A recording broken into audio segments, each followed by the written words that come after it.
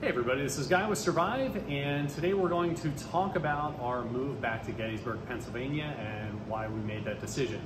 But since this is closed today, I thought we had a really funny opportunity. Everybody who's been following us since the beginning back in 2013, 2014, this is the building where it all started. This is our first shop. You can see in the old videos, it looked a lot different, but now it's an awesome distillery and restaurant. This is Mason-Dixon Distillery. So I'll just go by the bar really quick here and show you what this has turned into, and then we will continue over to our site, which is still kind of under construction, but we're almost wrapped up now. So yeah, I guess Ellie, the desk used to be here. Yep. And we had grinding benches over here and different things. You can see in the older videos what this used to look like. If you come on one of their open days, they have great food here and a lot of different delicious liquors. They do all the distilling back here. I guess brewing too, that's the first step. But they do all the distilling back there and barrel everything, bottle everything here. They use local produce as much as possible, so the food quality is really high. So yeah, this is where Survive started, and now it's the Mason-Dixon Distillery. Stop by if you're ever thirsty or hungry. So as we're leaving the distillery, where we started, this is our final form over here. Please forgive us. We're making great progress here, but it is still under construction a little bit. By next week, we'll be 100% functional, even if things are a little weird inside. We still have to get a trash dumpster, get some pallets hauled away and things like that, but the progress is progressing.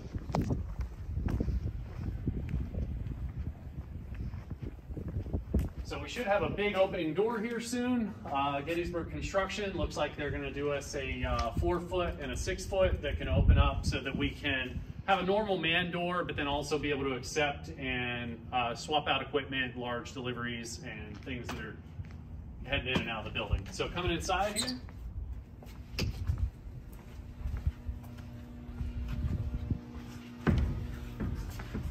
this is our stuff.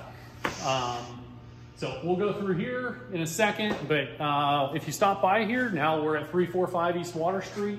You folks that used to stop by the old shop, this is an open shop as always. So come in anytime. You can see the stuff being made every day. We're always here, and we're just excited to really get back to work here and just try out our new place. So this used to be falling apart. So what happened here, big thanks to Zach Eckert and all the folks over at Spectracoat for giving us this opportunity to get in this building, and to Gettysburg Construction here for doing a good job. Hopefully we get this done soon. But we've got 2 bathrooms now where there was a big pit in the floor, almost. Should by tomorrow or so have the toilets and stuff run in here and have 2 bathrooms, so that's awesome. We now have water. We just about have power. So I was over in New Jersey yesterday.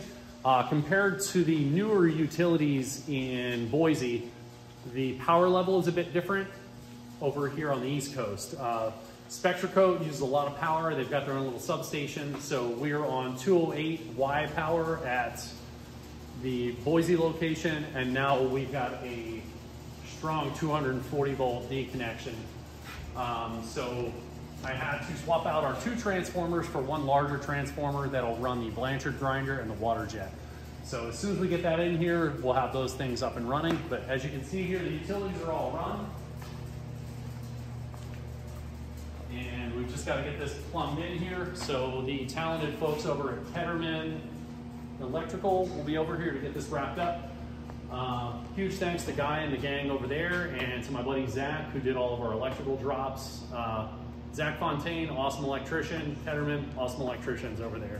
Super happy with the work. Everything is appropriate now for all of our equipment. Up until now, everything's just been kind of reactionary with our company.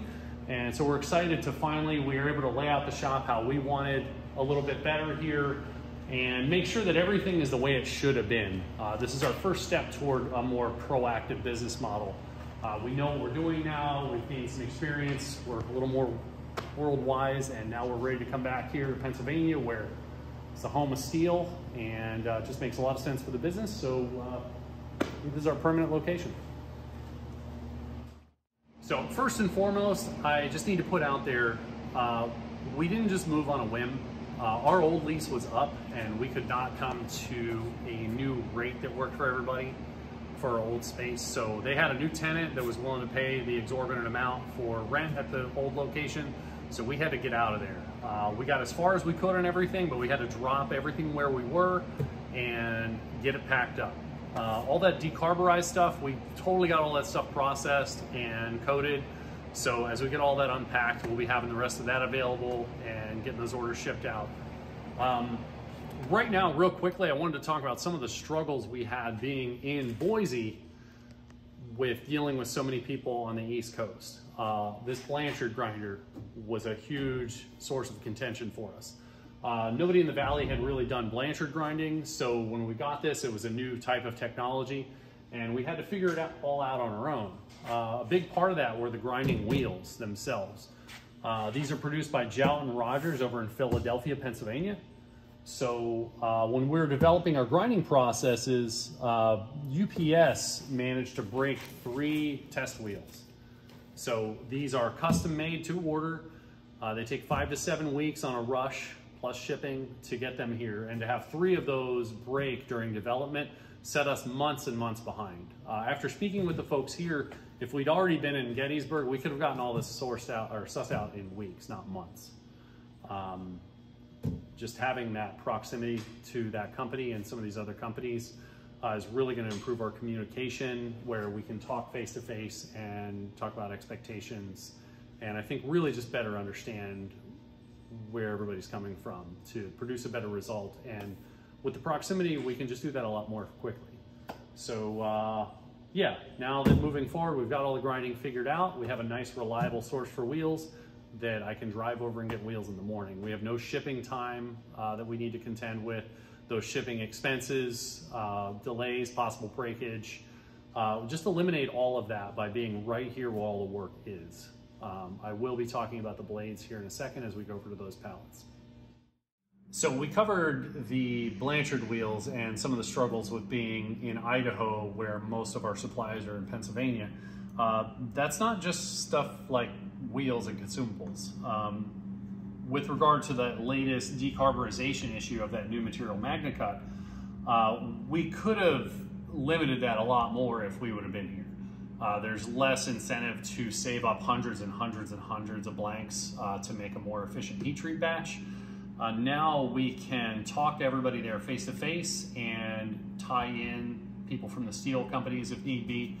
They're all really close to Peters Heat Treat now, so we can collaborate a lot better and I think figure things out a lot more quickly, but also avoid really extensive situations like we just had.